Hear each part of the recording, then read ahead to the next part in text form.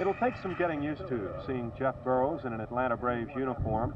The first thing you notice is that the number 20 he wore with the Rangers has been replaced by number 7.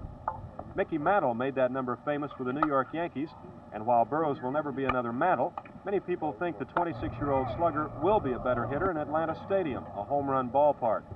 Jeff's problems with the swirling winds in Arlington Stadium were much publicized. But in 4 years with the Rangers, he still averaged more than 90 RBIs and 20 home runs a season. You know, they had a lot of problems over there, but we thought they could all get straightened out and we could have a winning ball club there. And, you know, we were looking forward to a lot of years over there. Have you got yourself in the right frame of mind to play here now?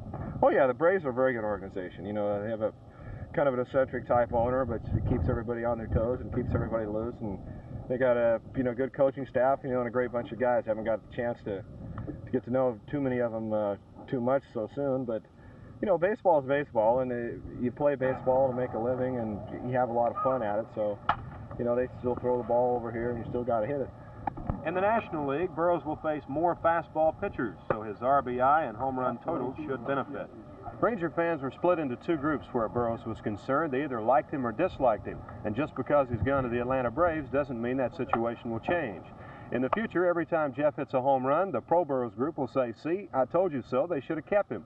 But every time he strikes out and commits an error in right field, the anti-Burroughs faction will say, "See, I told you so. It's a good thing they traded away the bum."